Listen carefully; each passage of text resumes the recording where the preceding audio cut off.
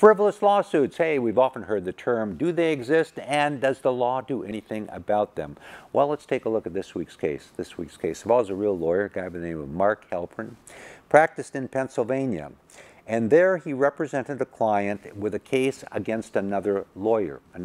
Well, that case was eventually resolved, but the lawyer that the case was brought against then brought claim against Mark Helpern and his client, contending that the case, which was eventually settled without any real payment being made by the lawyer, was a case without merit. It was a frivolous case.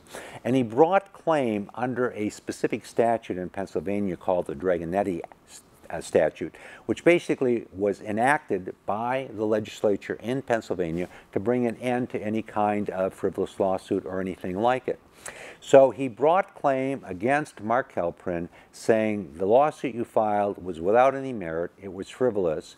That case that he then brought against him went to a jury trial, and the jury then heard the evidence and found that Mark Helpern did not properly bring that lawsuit, that for all intents and purposes it was without any merit, and found that he was liable for all the expenses and also for the kind of real hassles that the lawyer who was sued had to go through, and the jury found that Mark Helpern had to pay $1.7 million in punitive damages. Those are damages designed to punish him for bringing what some people would say was a frivolous lawsuit.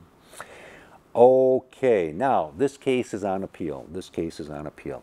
And there's some question as to whether this particular statute, again, the Dragonetti statute in Pennsylvania, is in fact constitutional.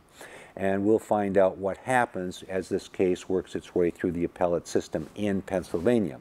But the important thing to learn from this case is a very important thing, and that is there does exist in different forms, in different ways, in different states, various statutes, various laws. Sometimes it's in the civil code, sometimes it's in the code of civil procedure, whatever, but various statutes which exist, rules that exist, that are intended to penalize people who bring frivolous lawsuits.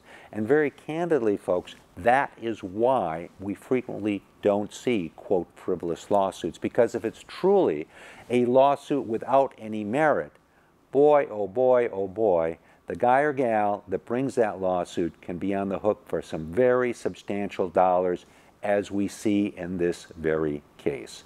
All right, we bring you this cases, we bring you cases every week so you understand how the law works. I'm David Allen.